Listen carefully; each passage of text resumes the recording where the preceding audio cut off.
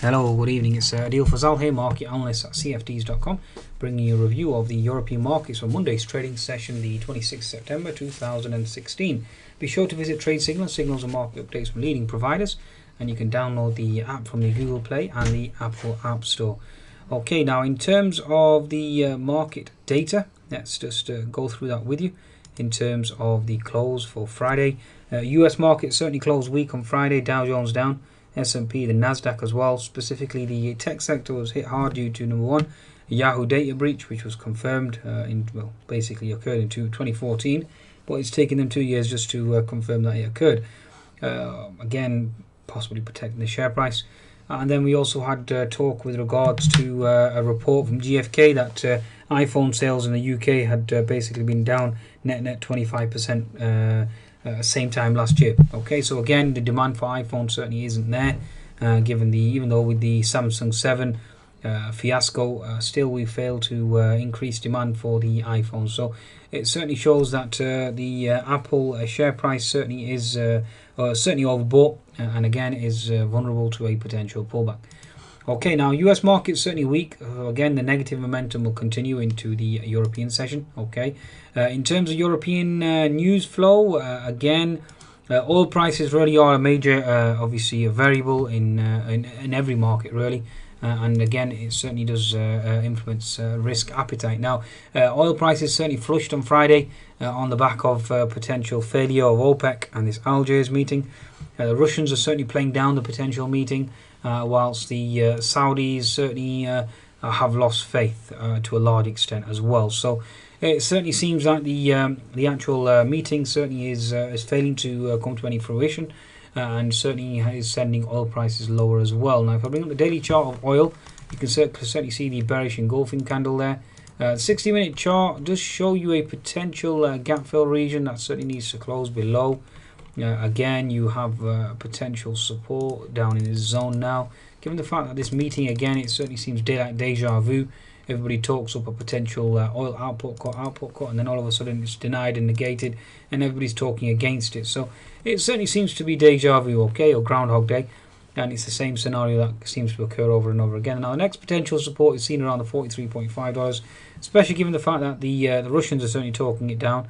And that certainly isn't good news. Although we have had Nigerian militant group Niger Delta Avengers say attack Bonny crude oil export line on Friday. So again, it may well be underpinned by that. But again, Russian Energy Minister Novak says reaching oil output freeze deal non-critical. Okay, Algeria meeting all Energy Minister all options possible, etc., etc. So nothing's come out so far. Now, in terms of the bearish arguments for European close, you have this potential terrorist attack in Sweden that again will exert pressure on the downside. Okay, you have the Turkish lira certainly extended losses, dropping to almost 2-month lows again on the back of a Moody's downgrade. So again, emerging markets will come under pressure. Okay, we have had New Zealand data out just now. So New Zealand imports coming in better than expected. Exports coming in slightly weaker than expected. New Zealand trade balance minus or negative, so certainly weaker than expected in terms of trade balance, but the import side of the equation still remains strong, so the domestic economy remains strong, but the exports certainly have been hurt, and therefore a weaker currency will be required in order to address that imbalance. And therefore, given the fact that the RBNZ were already dovish, this certainly will accelerate the potential move on the downside, so keep an eye on that. Although the Aussie or the RBA certainly remains hawkish. Okay, so that certainly seems to be the equation there. Now, in terms of the fundamentals to watch out for the next 24 hours, okay, we have Chinese data out overnight. Okay, we have Japanese Mr. Kuroda speech, again, that can influence the USD JPY and can shift the sentiment in the market. You have German IFO data tomorrow, again, important. Italian retail sales, US home sales, and the Dallas Fed. And the most important, really, as always, are central bankers, and therefore we have Mr. Draghi speaking at 3 p.m. and then we have the Mr. Nowotny, ECB's Nowotny, speaking at 5 p.m. So those two time zones are going to be, or timings are going to be very important. Okay, so watch out for 3 p.m. 5 p.m. in any movement in the euro, which in turn will obviously send the actual stock markets in the basically in the inverse direction. So the euro goes higher based on a hawkish speech, and that will send equities lower. Now, we have had comments over the weekend with regards to Mr. Mr. Schauble, stating that he's going to be tough on Draghi. Apparently there's a meeting this week.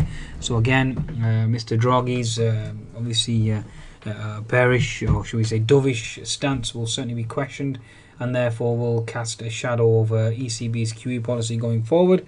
And any shadow that's cast over it, that always pushes the euro higher, and therefore equity markets certainly suffer due to the exports certainly moving lower. Okay, so oil prices lower, US markets flushed, iPhone sales certainly under pressure.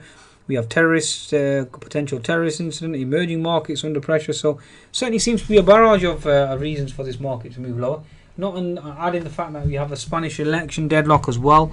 Okay, that certainly is exacerbated. And we have Brexit concerns as well. Mr. Johnson's comments over the weekend and obviously on Friday as well with regards to triggering Article 50 earlier than expected. So again, that honeymoon period that UK is in certainly will come into question. So again, like I said, a lot of arguments for a potential move to the downside, especially given the fact that the S&P 500 is putting a potential topping tail, that gap fill resistance. I'll show you the chart of the S&P 500. A very, very important chart here, folks, on the daily basis. Okay, so you can certainly see we held gap fill, diagonal trend line is held as well, and therefore looking to flush. Although we are into gap fill support is seen at 2163. Okay, 2163. Right, let's look at the technical picture now. So German DAX daily chart. Okay, daily chart has held fib 75%. Given the fact that we have these bearish fundamental arguments, you are going to see a weakness on the German DAX. 60-minute chart, you have higher highs and higher lows. Well, certainly intact, but I'm certainly looking for these gaps below to come into play. Okay, looking for these gaps below to come into play. 10-minute chart, again, we certainly seem to be consolidating around that 10,625, 10,700. But again, like I said, looking for the first gap to come into play at 10,430, especially with German IFO data tomorrow. And if Mr. Draghi is hawkish, you are going to see a flush in the equity markets as well. So bear that in mind, okay? Also, obviously, given the fact that commodities are weaker as well, that certainly needs to be factored in. French CAC. Okay, French CAC certainly has held more or less 75% on horizontal resistance. So therefore, vulnerable on the daily chart. 60-minute chart at the moment, again, you have multiple unfilled gaps below that certainly need to close. 10-minute chart, again, you are holding resistance at 4,500, unfilled gap at 4,510. I'm more than happy to short this for the potential gap fill at 4,400 on the downside. Okay, so certainly looking for weakness there. The FTSE 100 daily chart certainly has topped out. Okay, from my perspective, you had a doji candle there at key resistance and looking for a potential reversal. 60-minute chart at the moment, you've got a double top looking for a lower high, and then obviously looking to flush now. Potential support zones below, you have for the key support seen at 6,880, and then you have the next key support seen at 6,830 in the downside. So watch out. 10-minute chart, again, your resistance zone is seen at 6,920, so certainly holding that, especially with oil flushing down to 44, down almost $2. Okay, so again, oil FTSE 100 potential support seen at 6,880. If that flushes, the next support seen at 6,830. So again, looking for a quite an impressive move on the downside. Okay, so again, FTSE certainly remains bearish from my understanding and my perspective. Euro stocks now, last indices. Bring up the chart of Euro stocks. Here we go. Euro stocks 50. Already short on this and on Friday's session. Looking for further downside, holding that gap fill resistance. Therefore, obviously bearish on daily chart. 60-minute chart, we've certainly held that key resistance at 3060, tested 3030. Now looking for further downside. Next potential support 3010. Then gap fill seen at 2980. So again, looking for downside movement. 10-minute chart at the moment, again, you have resistance at 3040 and then gap fill at 3050. Looking for those two levels to hold, then obviously look to test the lower region. Again, 3010 and then gap fill at 2980, then further gap fill at 2965. All those zones certainly are valid, are certainly potentially active to be hit. Okay. So again, bias certainly remains bearish from my understanding. Okay. Please be sure to visit tradesignaler.com. Also visit cfds.com for your trading needs and certainly take advantage of that 25% bonus. Goodbye now.